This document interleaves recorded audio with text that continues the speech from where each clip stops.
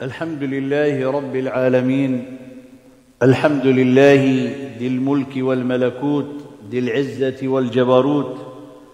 الحمد لله حي قيوم لا ينام عزيز لا يضام قهار لا يرام.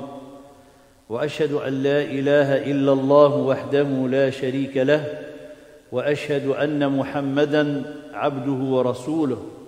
اللهم صل وسلم وبارك على سيدنا محمد وعلى آله وصحبه وسلم تسليما. يقول الباري سبحانه وتعالى بعد أعوذ بالله من الشيطان الرجيم: يا أيها الذين آمنوا اتقوا الله حق تقاته ولا تموتن إلا وأنتم مسلمون. O you who believe, fear Allah as He should be feared, and die not except on the state of Islam. May Allah subhanahu wa ta'ala, the most merciful, bestow upon us the gift of dying on the state of Islam. Allahumma ameen ya Rabbil Alameen. أما بعد، يقول رب العزة سبحانه وتعالى في سورة البقرة بعد أعوذ بالله من الشيطان الرجيم: لا إكراه في الدين قد تبين الرشد من الغي. Allah subhanahu wa ta'ala says in Surah Al-Baqarah, right after Ayat Al-Kursi, لا إكراه في الدين. No one is forced and there is no compulsion in the deen of Allah subhanahu wa ta'ala. قال قد تبين الرشد من الغي.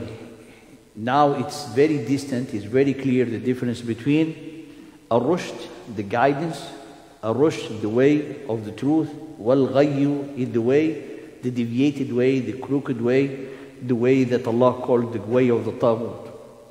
فَمَنْ يَكْفُرْ بِالطَّاغُوتِ وَيُؤْمِنْ بِاللَّهِ فَقَدْ اسْتَمْسَكَ بِالْعُرْوَةِ الْوُثْقَى. Whoever who disbelieves in At-Taghut and believes in Allah, he had held fast to the most trustworthy handhold. It's like something holding on something that he trusts, something that is going to help him. So the Al-Urwatul Wuthqa, it is the path to salvation, it is the path to the success, it is the path to Allah subhanahu wa ta'ala. Only the way of Allah subhanahu wa ta'ala leads you to such success. There is no other way. And Allah subhanahu wa ta'ala said, قَدْ تَبَيَّنَ الرُّشْدُ مِنَ الْغَيِّ. It's very clear. It had been very clear the distinction between the good and the bad, the truth and the falsehood. And Allah subhanahu wa ta'ala said, هو الذي أرسل رسوله بالهدى ودين الحق. He is the one who sent his messenger with the huda, with the guidance and the religion of the truth, ليظهره على الدين كله, to make it be manifest on all the other faith and the deen. So Allah subhanahu wa ta'ala telling us in his book that the principle of this deen, the principle of the Sharia, is the truth. And it is the truth by the fact that he has all the evidence as being laid down and fully detailed in the book of Allah subhanahu wa ta'ala and the Sunnah of the Prophet sallallahu alaihi wasallam. As he said, this is the light of Allah subhanahu wa ta'ala which is manifest, and they wish to extinguish the light of Allah subhanahu wa ta'ala with their mouths, with what they say, with their plot, with their cunning, but Allah is going to fulfill his light. And one of the scholars said a beautiful example and parable. Imagine someone in the midday turning to the sun, blowing to the sun, trying to extinguish the light of the sun. That's exactly those who want to stop the light of Allah subhanahu wa ta'ala, the light of the guidance, the light which Allah subhanahu wa ta'ala detailed in the book, in his book Al-Quran, and the light that the Prophet sallallahu alaihi wasallam had conveyed. Now, when we thinking about such a thing, Allah subhanahu wa ta'ala فَمَنِ اسْتَمْسَكَ. So there is an action here, is to hold fast to the way of Allah subhanahu wa ta'ala.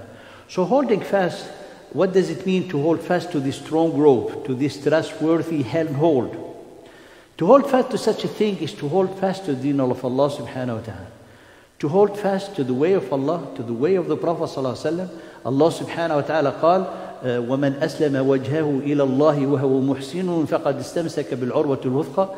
The meaning of holding fast to the way of Allah subhanahu wa ta'ala, to this urwa that Allah mentioned in Surah Al-Baqarah, is indeed to submit to Allah. Whoever who submit to Allah subhanahu wa ta'ala and acted in a way of ihsan, of goodness, then he's the one who istamsaka bil-urwatul wuthqa. He's the one who indeed made the action, made himself or herself to be holding fast to this urwa al-wuthqa.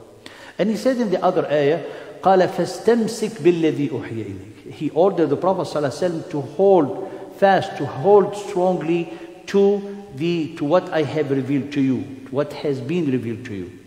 And in other ayah in Surah Al-A'raf, Allah subhanahu wa ta'ala said, قال والذين يمسكون بالكتاب وأقاموا الصلاة. Those who hold fast to the book and they establish the prayer as a result of holding fast and continuing on the path of the guidance to safeguard it and maintain it. Those are, Allah subhanahu wa ta'ala said, those who are muslihun, those who correct, those who do good, those who are seeking to help this whole universe come to find that state of well-being. Wallahu la yudhi'u ajra al-muslihin subhanahu wa ta'ala. Now, here in this ayah, there is an action that Allah subhanahu wa ta'ala described. So we understand first. Then wallah khal may yakfur bit-taghut, whoever who disbelieves in the taghut. So what is the taghut? The taghut is, as the companion of the one Allah ta'ala alayhim, they used to, when they talking about the taghut, they imply for the idols that has been worshipped by the people of Quraysh. But the taghut in the language, everything that went overboard. So here is meaning the taghut, anything that corrupt the way of the truth, that leads astray. So a taghut, whatever overboard, like arrogance, forging lies, doing subhanallah, fighting in the sake of the shaitan and so on, this is the taghut. So anything, such a thing as comes is an action, a continuous action, someone has to remove it from his soul. And then invite and bring the belief in Allah subhanahu wa ta'ala. But someone say, actually I believe in Allah. I said, it's not that. Believing in Allah is a continuous action. Is a continuous striving. As removing the illness from your heart, removing the taghut. So this is a continuous action that the believer has to do. If he does not do such a thing, then he will be, wal'iyadu billah, a prey to the system around to take away that iman from you. Because it is a fact that the iman in your heart, as we have said, and all of you know, it's a guest into your heart. If you do not maintain it, if you do not safeguard it, and if you do not thank Allah subhanahu wa ta'ala for this guidance, Allah will take it away from you. It's not going to be there because it will not be competing with the falsehood that you have invited from the love of this worldly life. It will not. Now, when we think about such an action as a necessary or the necessity for the believer, he has always to be aware, to be always into action, removing, combating, fighting the illness within his system to get it out, so to have that, fada'il, virtue, values, iman dwelling into his system.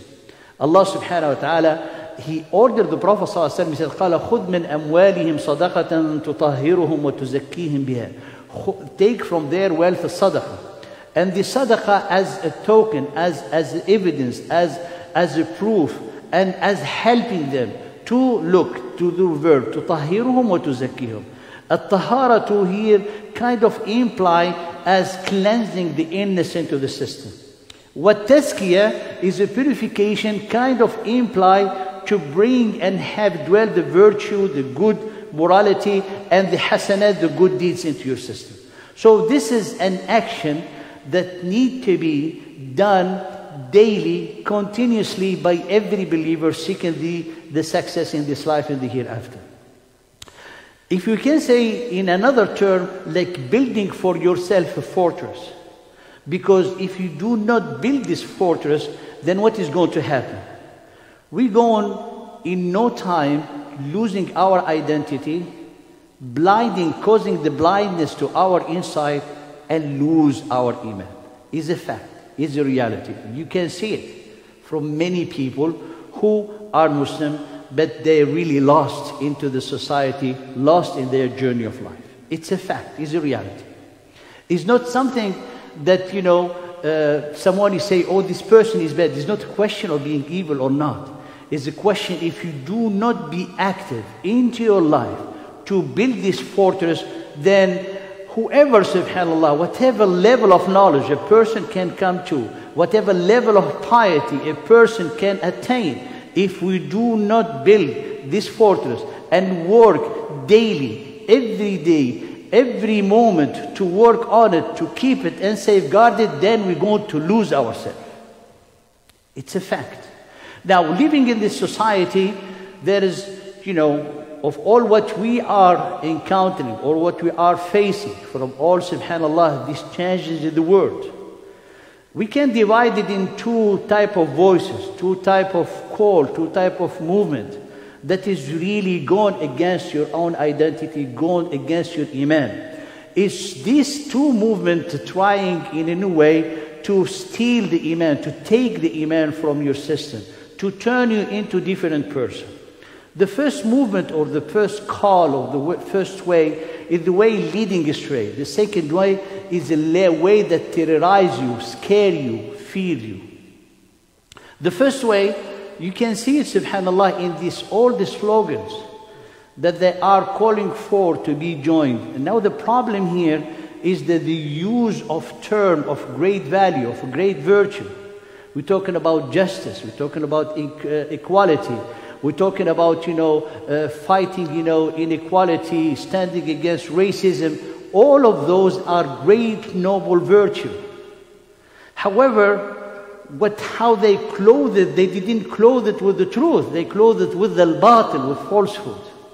Allah subhanahu wa ta'ala told us, and He was addressing to the people of Musa, قال وَلَا تَلْبِسُوا الْحَقَّ بِالْبَاطِلِ وَتَكْتُمُوا الْحَقَّ وَأَنْتُمْ تَعْلَمُونَ. Do not clothe the falsehood with the truth, which is looks like the truth, but it's not. And in the other ayah, Surah Fatir, قال أَفَمَنْ زُيِّنَ لَهُ سُوءُ عَمَلِهِ فَرَآهُ حَسَنًا.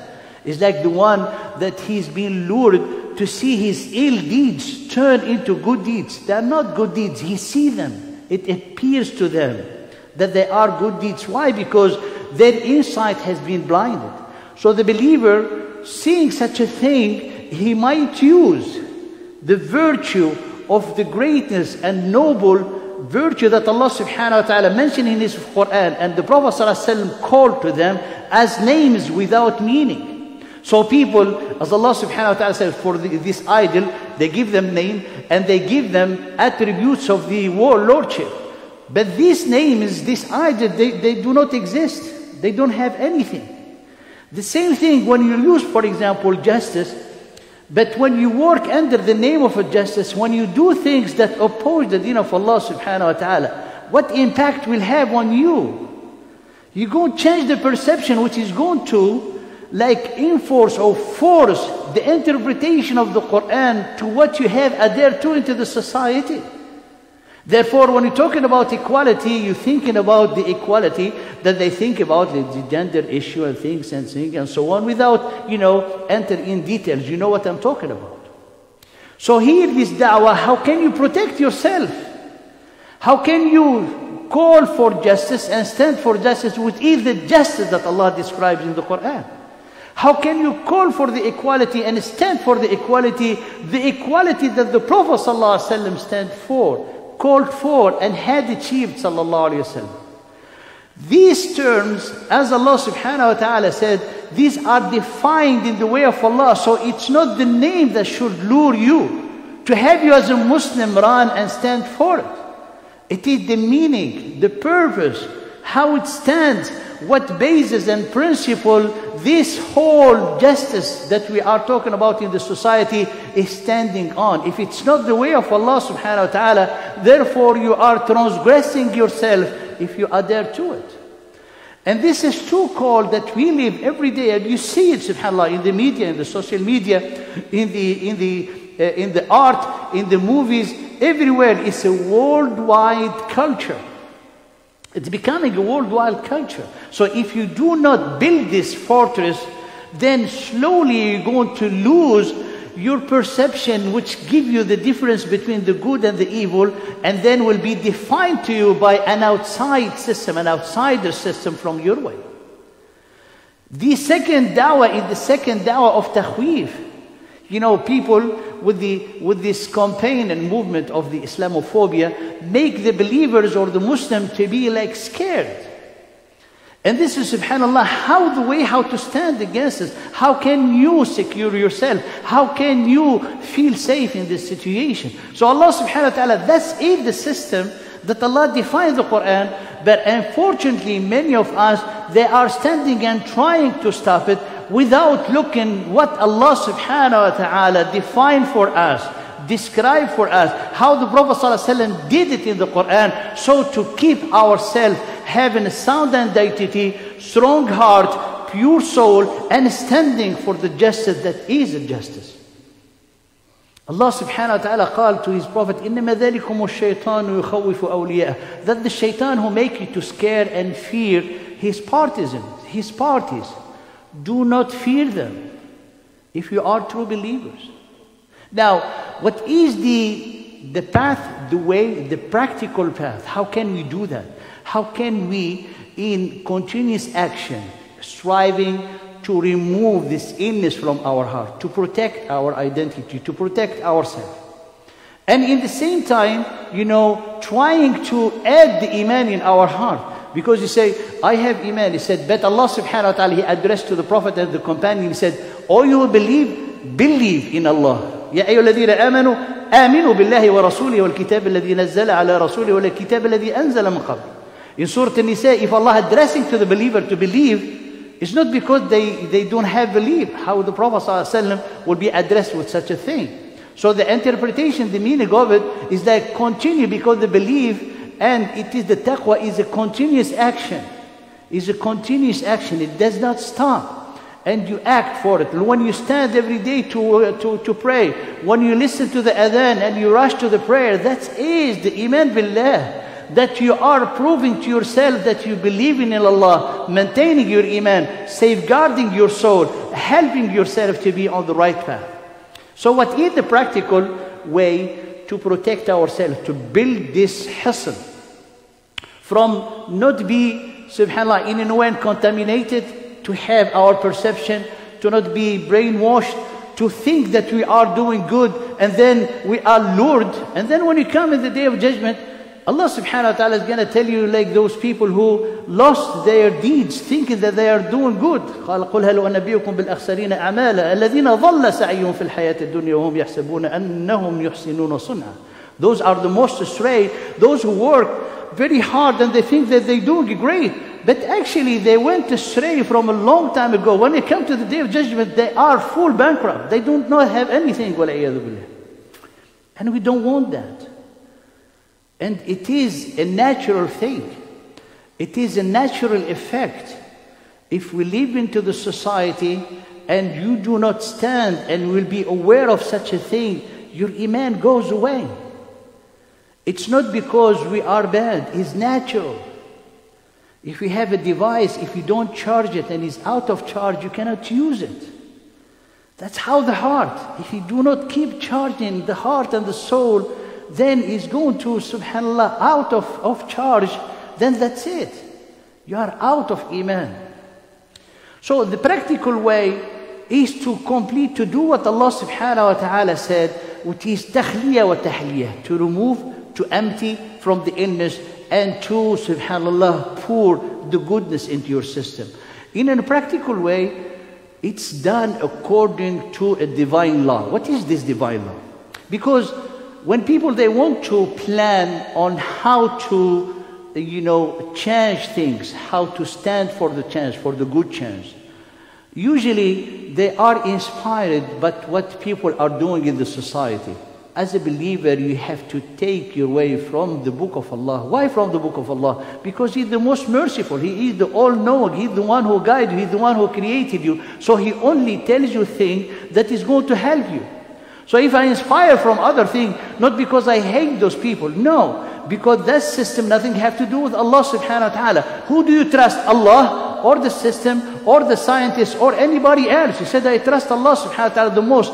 Then get your path from the way of Allah subhanahu wa ta'ala. So Allah subhanahu wa ta'ala says in the Quran, the Sunnah Ilahiyya, قُلْ جَاءَ الْحَقُّ وَزَهَقَ الْبَاطِلُ إِنَّ الْبَاطِلَ كَانَ زَهُوقًا.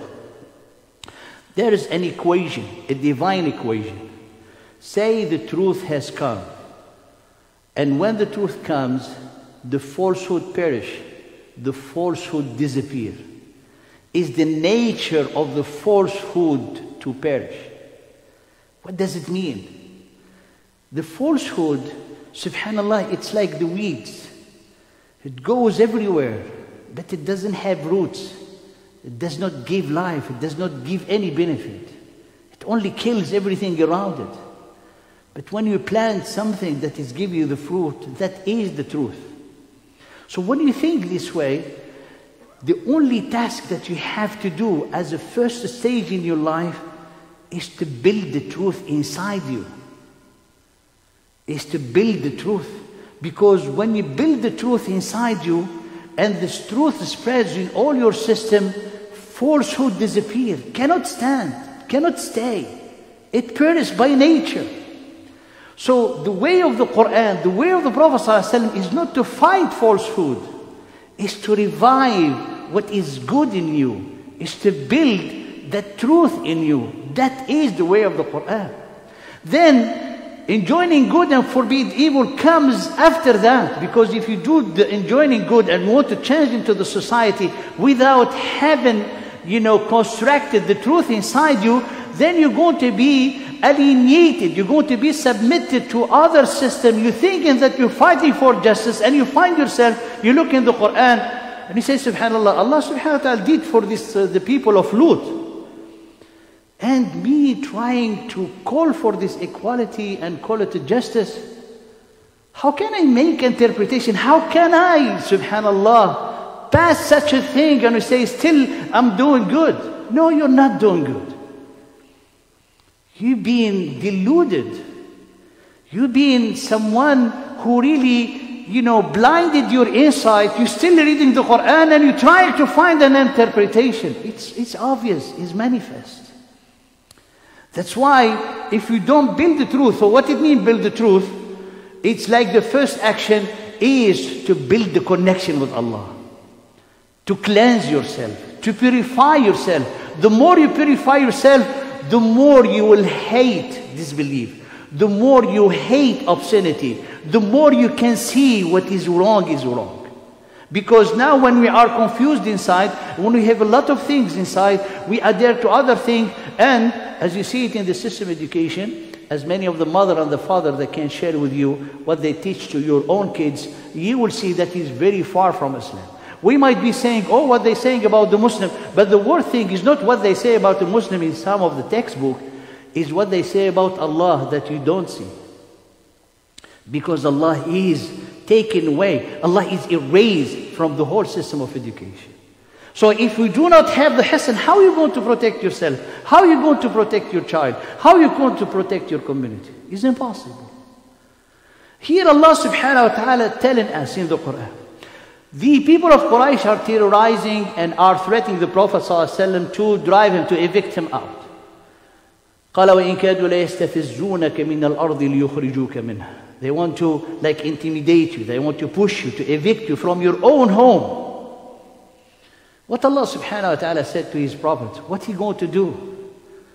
He's going to go and make a strike and a march and everything. Which is, it might be good when it's done in its roots with its own principle. After doing these steps that Allah subhanahu wa ta'ala described in the Quran. What Allah said to His Prophet? He said, أَقِمِ الصَّلَاةَ لِدُلُوكِ الشَّمْسِ إِلَى غَسَقِ اللَّيْلِ. Build the truth within you. Make the relation of Allah. Gain the benefit to have Allah with you. Then you are the most powerful. That's how we start. That's how we build it. Allah subhanahu wa ta'ala said to His Prophet, do not face them. Do not get the sword and go fight them.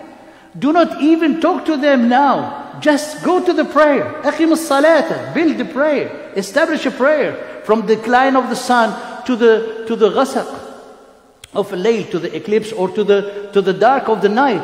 And He said, وَقُرْآنَ الْفَجْرِ إِنَّ قُرْآنَ الْفَجْرِ كَانَ مَشْهُودًا. And the recitation of the Quran is the time of the Fajr that will be witnessing for you. How can we be an ummah going to try to change and stand for equality and stand for justice when you do not even stand in the Fajr and listen to yourself recite the Quran? Well, that's a fact.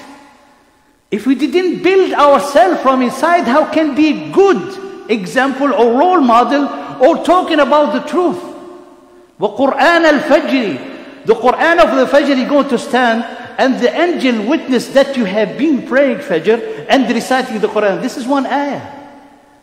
So if I want to be like people of Islah, you want to correct, you want to bring this well-being to this community at large, ask yourself, what are you in time of Fajr?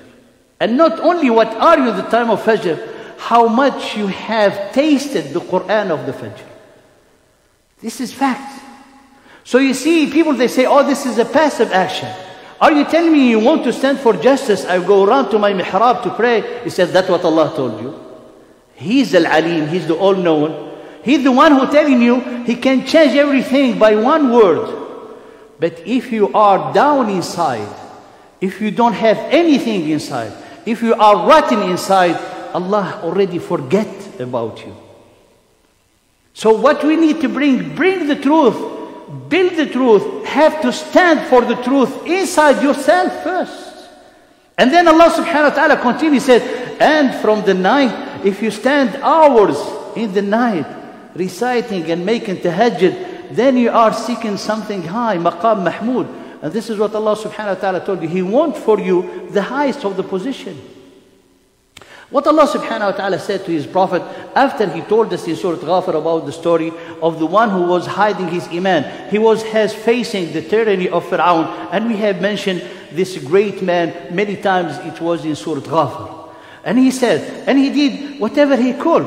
He was able to talk to them, to call them with evidence, to call them with the nature, the natural disposition of the fitrah. Because when you call him to Allah, you're not calling to something awkward. You're not calling to something to compare it with science.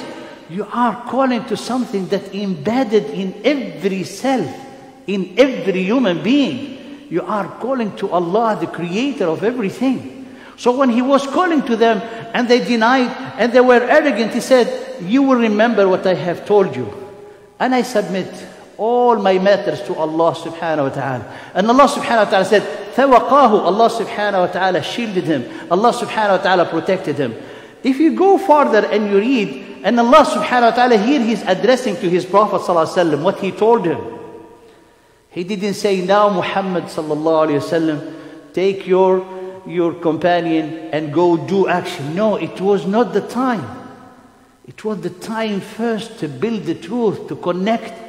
قال فاصبر, be patient. The promise of Allah is the promise of the truth. And what you do, قال واستغفر لذنبك, and ask Allah for forgiveness.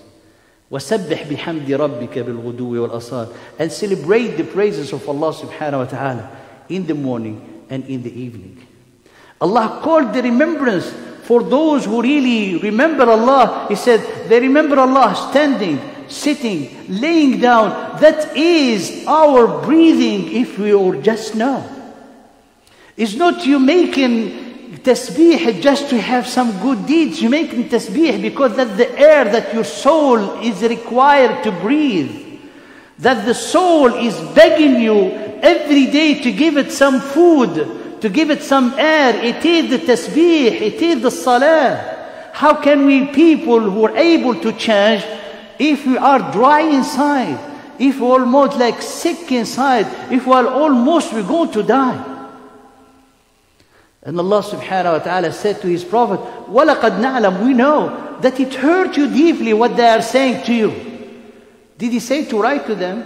Did He told them? Did He say to him subhanahu wa ta'ala, go fight them? No. قَالَ, we know that it hurt you. Then go praise your Lord and be from those who make sujood and worship Allah till death will come to you.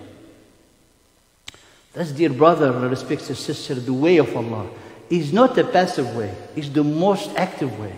It's the most relevant way. It's the most efficient way. Why? Because Allah is guiding you to it. Then afterward, go enjoy good and forbid evil. You're going to enjoy good and forbid evil based on the sunnah of Allah, on the divine law of Allah, on the way of Allah subhanahu wa ta'ala.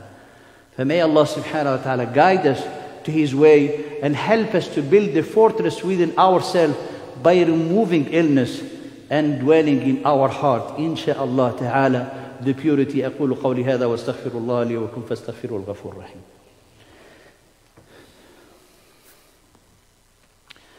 بسم الله وكفى والصلاة والسلام على النبي المصطفى أما بعد.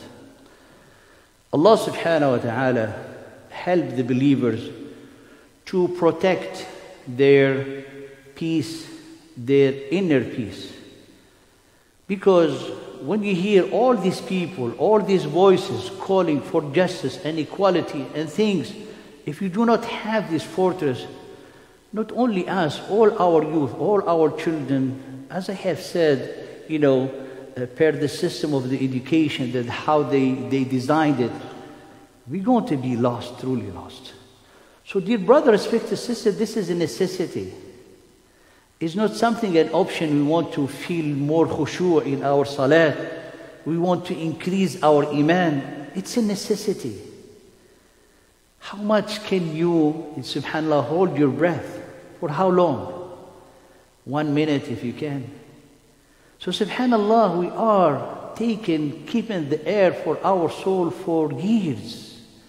How can then be really longing to be the closest to Allah subhanahu wa ta'ala when we forget even to feed our soul with the most basic thing, with its air, which is nourishment, which is the tasbih of Allah subhanahu wa ta'ala. That's why when you come to a situation when you cannot make enjoying good, forbid evil on the way of Allah subhanahu wa ta'ala, then Allah subhanahu wa ta'ala said, don't do it. What should I do? And then Allah, He said, take care of yourself. Keep your guidance. This is what He told us in Surah Al-Ma'idah. So He said, oh, there is a lot of things. He said, keep yourself.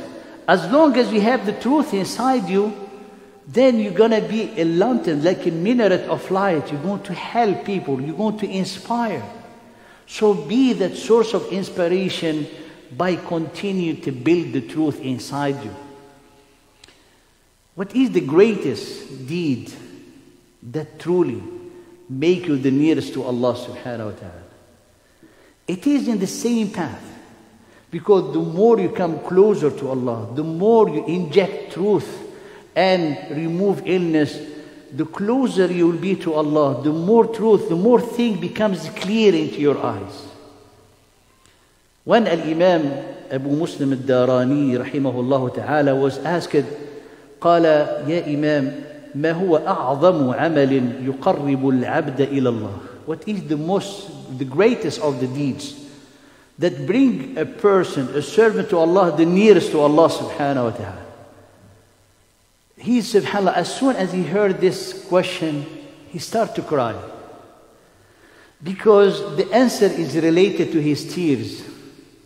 The answer is related to someone he's attached to Allah, connected with Allah, truly love Allah subhanahu wa ta'ala. He said, the greatest of the deeds is when Allah looks at your heart, He will see that the greatest thing you're looking forward to have its pleasure is Allah.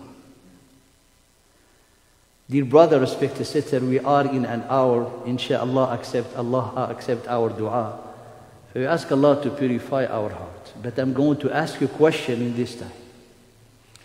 Look at your heart. If Allah is looking at your heart now, what He's going to see? He's going to see maybe the career is the greatest thing in your heart, or the success of the children, or to have a lot of money, or, and those are all halal. But what is the greatest thing in your heart? That is the greatest deed. If the greatest thing that you are hoping is Allah, then you are truly a great person. Then you are truly near to Allah subhanahu wa ta'ala. And I'm saying it is the sa'a of dua, is a time of dua that Allah accepts your dua. Look at your heart and ask Allah to purify it, to make it the highest hope into your heart is Allah. اللهم طهر قلوبنا بالإيمان. اللهم طهر قلوبنا من النفاق وأعيننا من الخيانة. اللهم طهر قلوبنا من النفاق وأعيننا من الخيانة وأعمالنا من الرياء. اللهم طهر قلوبنا يا أرحم الراحمين. اللهم زينا بزينة الإيمان واجعلنا هداة مهتدين. اللهم أرنا الحق حقا وارزقنا اتباعه، وأرنا الباطل باطلا وارزقنا اجتنابه. وآخر دعوانا أن الحمد لله رب العالمين، وأقم الصلاة يرحمكم الله.